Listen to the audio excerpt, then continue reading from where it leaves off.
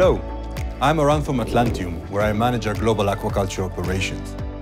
In the last video, we discussed the advantage of medium pressure UV systems using very few lamps for high flow rates and high UV dose.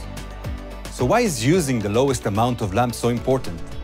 The ability to control and monitor each and every single lamp in your UV system and accurately know what UV dose you are getting is absolutely crucial for water biosecurity. With low amount of lamps, it is possible to have a dedicated UV sensor per lamp measuring UV output, which is, by the way, unique to Atlantium's HOD systems. Conventional UV systems with a large number of lamps are incapable of providing lamp output reading.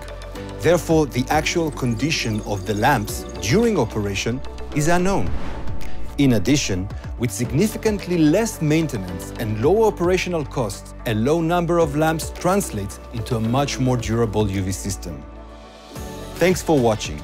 In the next video, we will explain the advantages of medium pressure wide germicidal wavelength. For more information, feel free to contact us.